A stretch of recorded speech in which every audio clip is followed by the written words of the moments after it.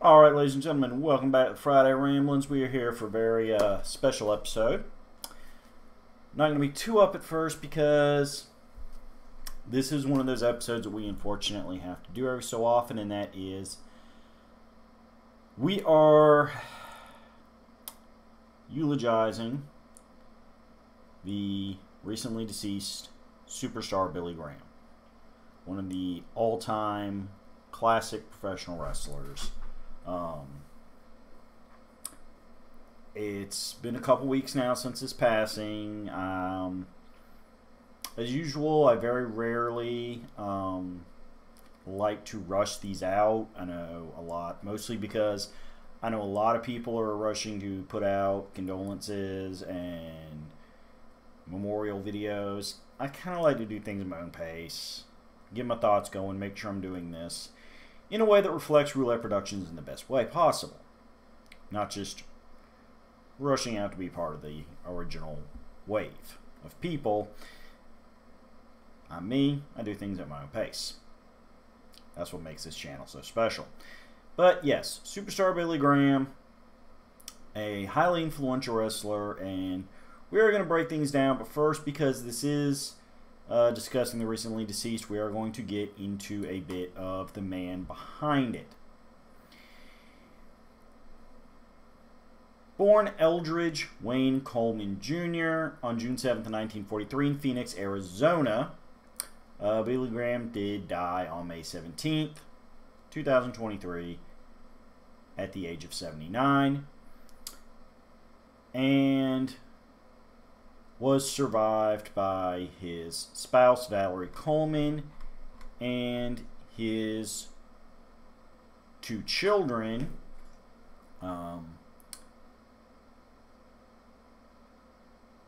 his daughter, Capella, who was born in 1972, and his son, Joey, who was born in 1975. Officially, for the record, because again, we are just discussing everything here, these were Valerie's stepchildren, as Graham had them from a previous marriage to Madeline Meluso. Graham and his wife Valerie were never able to have children of their own.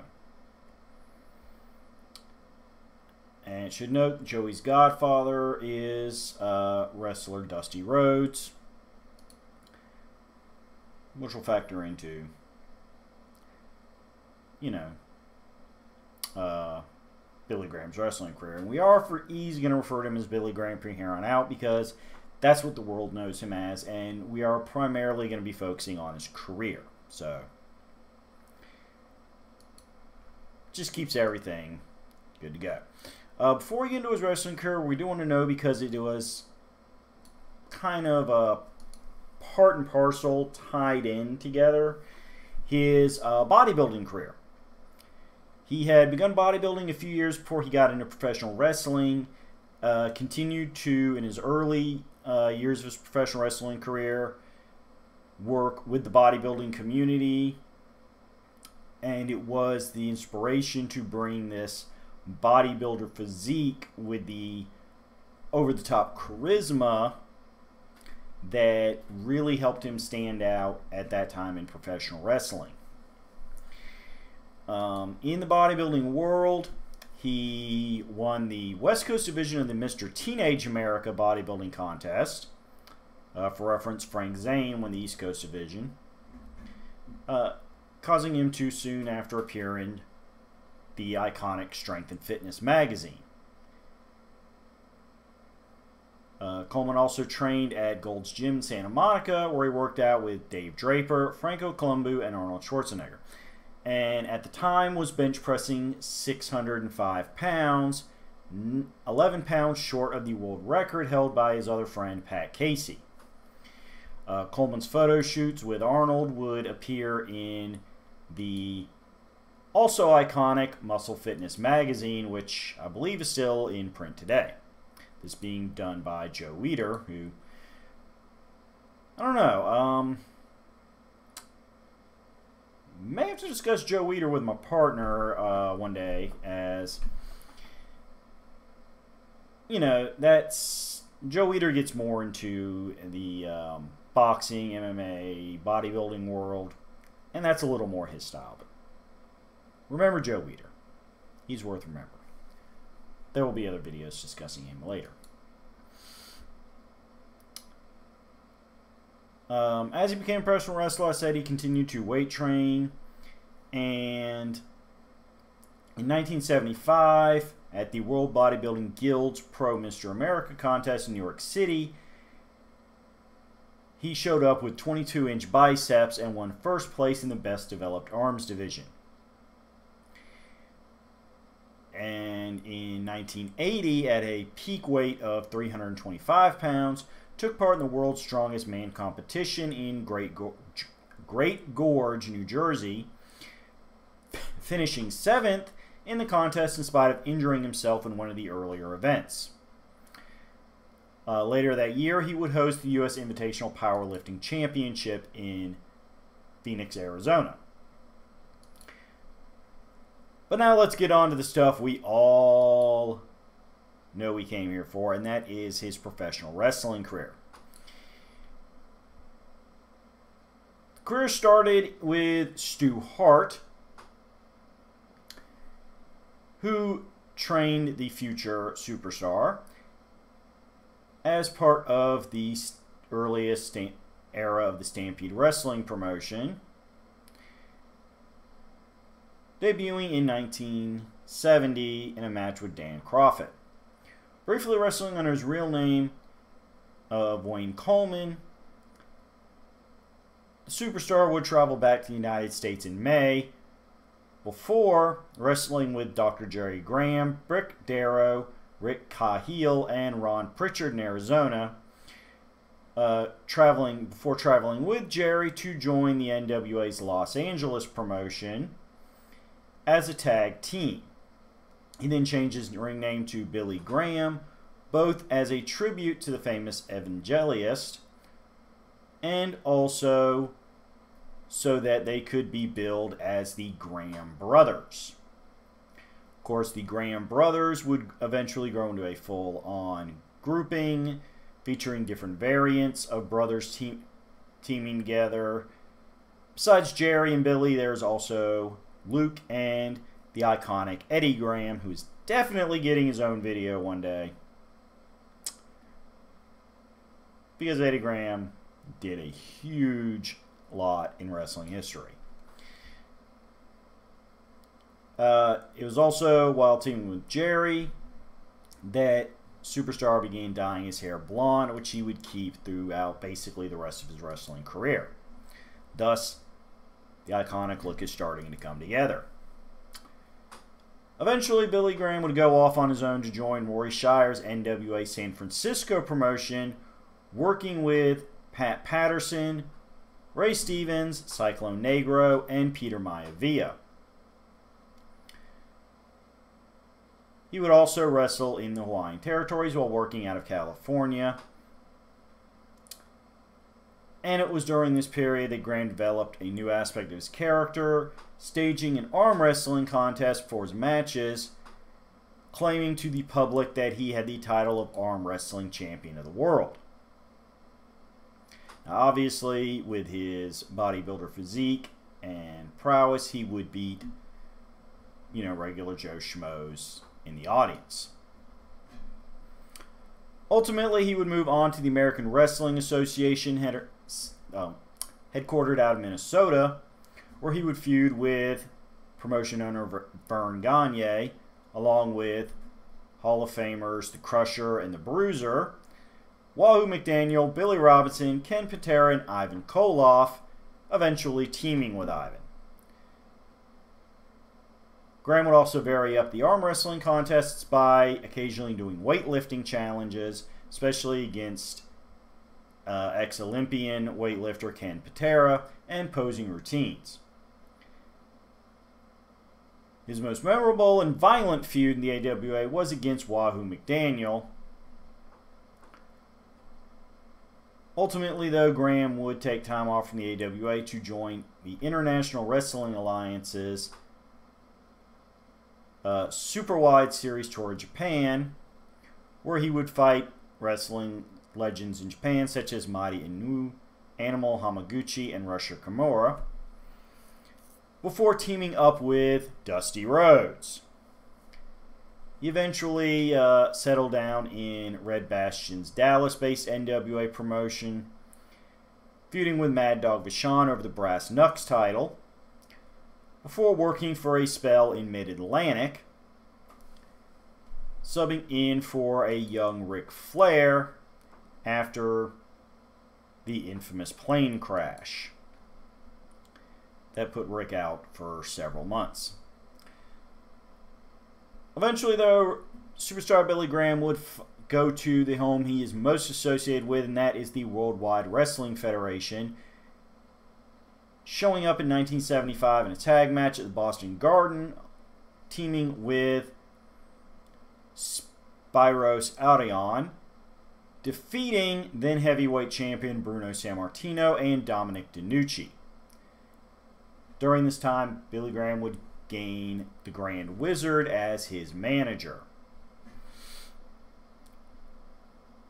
After a short trip to the Houston, Texas, NWA territory, Graham went on another tour of Japan, this time bringing Ivan Koloff with him and feuding with Antonio Inoki. In November, on the invitation of former tag partner Dusty Rhodes, Graham joined the NWA promotion in Florida, beating Rhodes for the Florida heavyweight title in Palm Beach.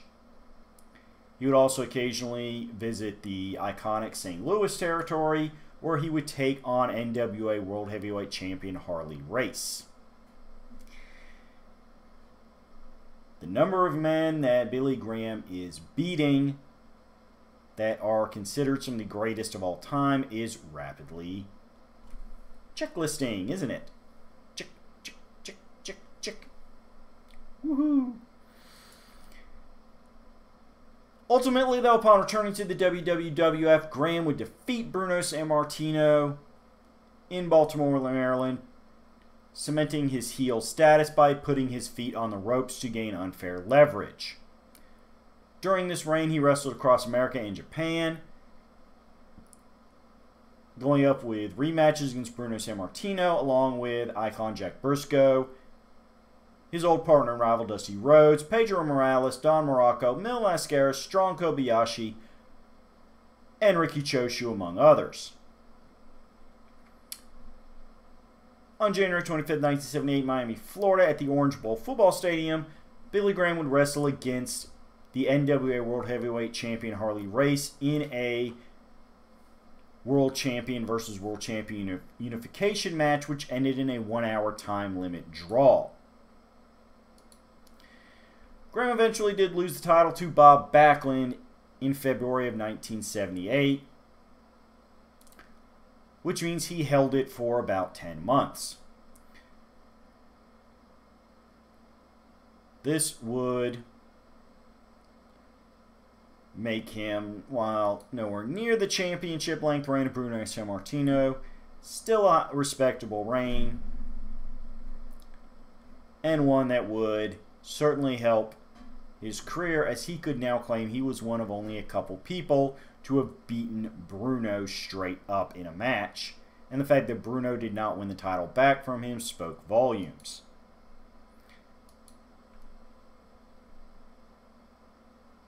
Deciding without the belt that there wasn't much point in him staying in the territory, though, Graham joined Paul Bosch's NWA promotion in Houston, Texas, as well as working in California and Florida, eventually heading out for a third tour of Japan. Graham then became the Continental Wrestling Association World Champion, defeating Pat McGuinness. Continental Wrestling Association, of course, being a Memphis territory run by Jerry Jarrett. Ultimately, Graham would lose the belt to Jerry Lawler in Lexington, Kentucky, and took a bit of a break in '81 only wrestling a handful of matches before going to another tour of Japan in '82 and beginning to incorporate martial arts moves into his repertoire as part of his constant pursuit of staying cutting edge. Graham will return in the WWF, focusing on his new martial arts moves and sporting a new look, having lost a lot of his muscle mass, as well as shaving his head bald and adding a mustache. Graham later stating he did this to retire the superstar character out of frustration that he was not allowed to turn babyface in the WWF. After his return, he attacked Backlund, destroying the physical championship belt as a way of setting up challenges to Bob Backlund. However, he was unable to win the title and left after several months. Superstar then returned to the AWA, regaining his muscle mass and iconic superstar figure before journeying back down to Championship Wrestling from Florida, helping out Kevin Sullivan and his Army of Darkness before turning against them and feuding with Sullivan and his minions. Graham then went back to Mid-Atlantic Wrestling in North Carolina, working with Paul Jones in his feud against Jimmy Valiant. By this point, Graham had gotten to the peak of his muscle mass and had begun wearing tie-dye, growing a full goatee, keeping the mustache blonde but letting the chin part stay his natural dark color. If this sounds vaguely familiar, you'll notice this was a look adopted by Hollywood Hogan during his WCW NWO run. Ultimately, though, in 1986, Graham will return to the WWF one more time as a fan favorite before being diagnosed with hip problems that would require a surgery and a full hip replacement. Footage of Graham's hip replacement surgery was shown in that fall of '86 as a means of promoting his comeback and keeping the babyface sympathy on him from the fans. He attempted to return in mid-1987, but the strain on his hips and ankles proved to be too much. So in October, the one-man gang in Storyline retired him from active competition permanently with a running splash on the concrete floor after Graham beat Butch Reed. During the one-man gang beatdown, Don Morocco would come to Graham's aid, and Graham subsequently became Morocco's manager. However, Graham's last official wrestling match was not until November 7th in St. Louis, Missouri, but was also against Butch Reed. Graham would occasionally work for the WWF as a commentator during this period, while getting further surgery on his hip and ankles. However, he would leave by 1989. Many years later, things got positive as Superstar Billy Graham was inducted into the WWE Hall of Fame class of 2004 by then World Heavyweight Champion Triple H, whom Graham had helped inspire to become a professional wrestler. Several months later, Graham would join WWE on a swing of 9 televised events where he was interviewed by Jonathan Coachman before working an angle which ended with Coachman getting knocked out by the former wrestler. 3 days later, Graham would appear on Raw where he encouraged Randy Orton to do something to make himself notable. This helped cementing Randy Orton's legend killer gimmick that he had begun cultivating at this time. On October 3rd at the WWE Homecoming, Graham participated in a legend ceremony with 24 other WWE legends. And in January 23rd of 2006, he promoted his book and DVD for parting ways with WWE in 2009. However, in November 2015, Graham announced he had signed a new Legends contract, renewing it in 2021 before his passing in 2023. So let's do the quick championship rundown. NWA Hawaii Heavyweight Champion a single time. Two-time Florida Heavyweight Champion. Florida Tag Team Champion with Ox Baker. Florida version of the Southern Heavyweight Championship one time. CWA World Heavyweight Championship. IWA World Heavyweight Champion. NWA Brass Knuckles Champion.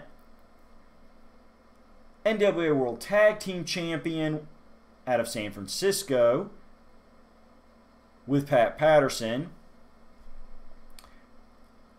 One-time WWF Heavyweight Champion,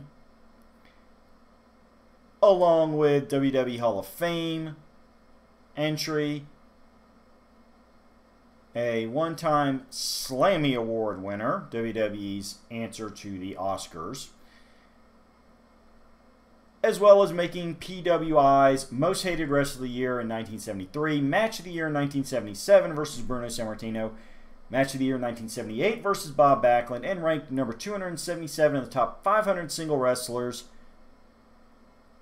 of the PWI years in 2003 as part of a special poll.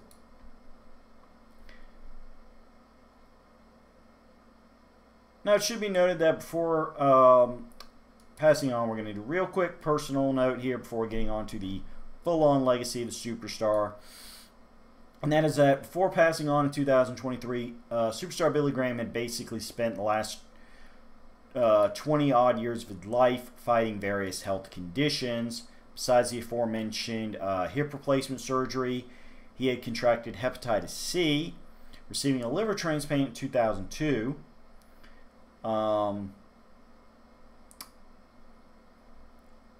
Also in 2006, had to have was hospitalized due to a bowel obstruction from an earlier surgery, had problems with the transplanted liver in 2010, to the point that he had begun preparing to die at that point, even purchasing his cemetery plot, specifically at the Green Acres Cemetery in Scottsdale, Arizona, where Eddie Guerrero is also buried. On March 11th, or March 31st, 2011, it was acknowledged that Billy Graham was also suffering from advanced fibrosis and would require drugs to help slow his infections and stay in shape. It was confirmed in 2012 he had third-stage liver disease and cirrhosis. In January 2013, Graham was hospitalized with double pneumonia and possible heart failure. He was later rehospitalized for liver complication in 2014. 2016, Graham was hospitalized while undergoing a medical procedure due to internal bleeding. Before, in June 2022, it was announced that due to these various liver conditions that he had had problems with off and on over the years, most of them coinciding with hepatitis C, he was going to have his toes amputated. So it should be noted that Billy Graham did suffer a lot in the last years of his life with ongoing medical conditions. But despite that fact, he did make as many public appearances as possible for the sake of wrestling fans. And we salute him for this.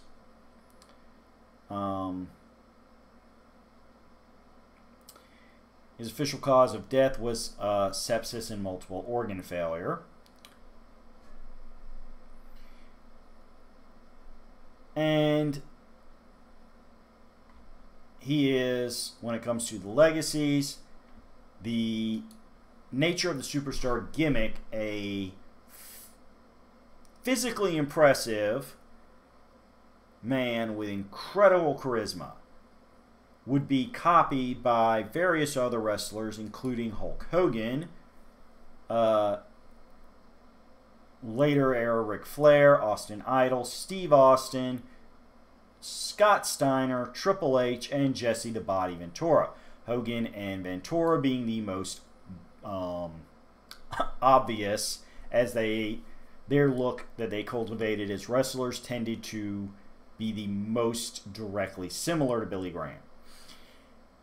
Billy Graham, of course, having various taglines, including "I'm the man of the hour, the man with the power too sweet to be sour.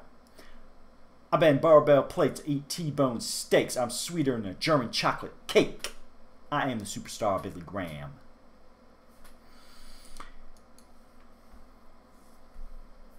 Graham was also famous for his character his use of the word brother in his promos, which Hulk Hogan has definitely picked up to the point that Hogan saying brother is a bit of a modern internet meme. This stemmed from Billy Graham's backgrounds attending evangelical revival meetings, where everybody referred to each other as a brother or sister in Christ. Graham, of course, using it to refer to his brothers inside the wrestling industry, which again makes a lot of sense, as many lifelong wrestlers will tell you that, yeah, the guys in the locker room are your family.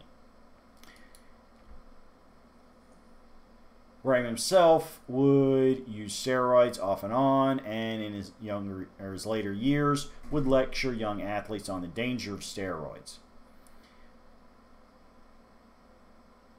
He would touch on this in his autobiography, Tangled Ropes, as well as the DVD about Graham's years titled 20 Years Too Soon. These are both excellent if you want really detailed looks into Billy Graham. Think of them as extended learning after you watch our awesome video here.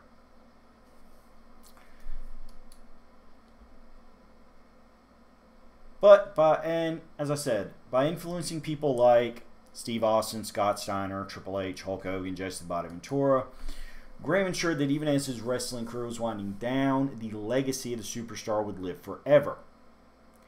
Characters like this continue to exist in professional wrestling to this very day. And to an extent always will, because the superstar was awesome.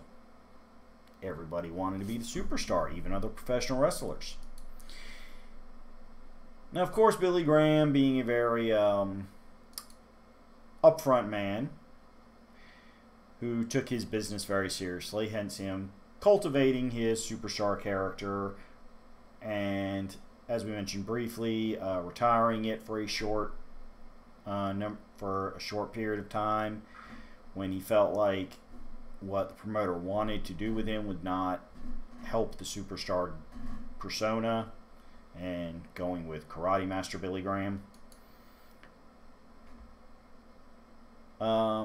Billy Graham would have various disputes with the McMahons in the 90s, specifically in the early 90s during Vince McMahon Jr.'s steroid trial in federal courts. Graham himself would go on to various public awareness campaigns regarding the dangers of steroids, appearing on the Phil Donahue Show, and various others.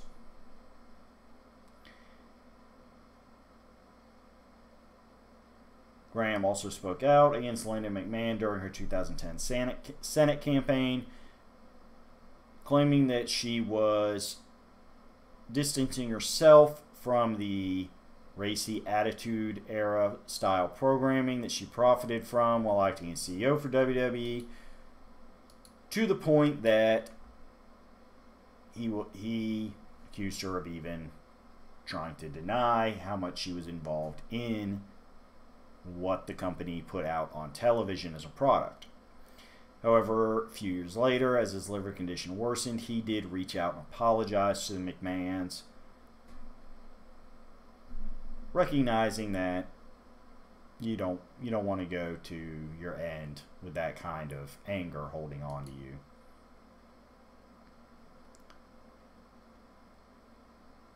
still, when it's all said and done, what can you say about Billy Graham? He was a good family man. He was married a couple times, but his marriage to his wife Valerie lasted a very good long while. As we said, he was let me see, what was that? They were married in 1978 and remained married till his last days. So, good on you. Good long marriage. Many decades. More props. He, as I said, he had 2 children that, by all reports, he did his best by, and that he's, he loved like a good father. And when it comes to professional wrestling, he did it all. He was an early example of an American that worked multiple tours in Japan. He worked against Mexican stars like Mil Mascaras. He worked all over the United States for the NWA, the AWA, the WWF, the WWF. He worked up in Canada for Stu Hart. That's where he got his start. Basically, if there was professional wrestling with an audience, he would go there and perform for him.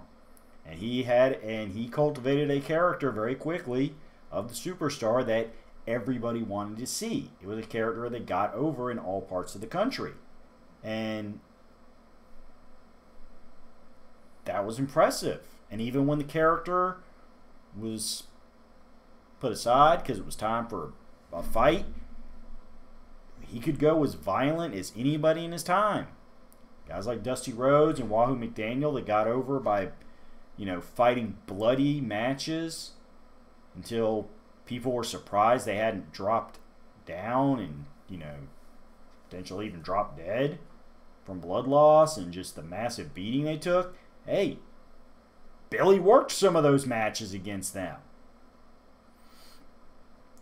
So for all of that, on the personal side, on the professional side, well, yes, Billy Graham did at times let his temper get the best of him, make accusations that didn't need to be made, say things in public that didn't need to be said. He would seek forgiveness for those, actions that were over the line over time. And when it's all said and done, he was a good man. He worked hard, and he earned every bit of fame, celebrity, and influence over the modern wrestling product that he has. For that, we salute you, Billy. And may you enjoy your time in the hereafter. We will be back. We are here every Friday. Make sure you subscribe. Click your notification bells, because there's a lot more topics to talk about, and hopefully next week it'll be a little more entertaining. As I said, kind of a cloud hanging over these episodes, but these are things I feel I need to talk about. As a huge wrestling fan, I kind of needed to talk about Billy to help me come to terms with the fact that it's like, yeah, he's gone. He hung on for a long time towards the end of his life, despite a lot of health problems. But, it's time for his story to end. But again, we will see you in 7 days. Hopefully we will not be doing any more memorializing episodes for a while. Because we want everybody to stay happy, stay healthy, and stay entertained. Because Roulette Productions is your home for everything entertainment. Bye-bye.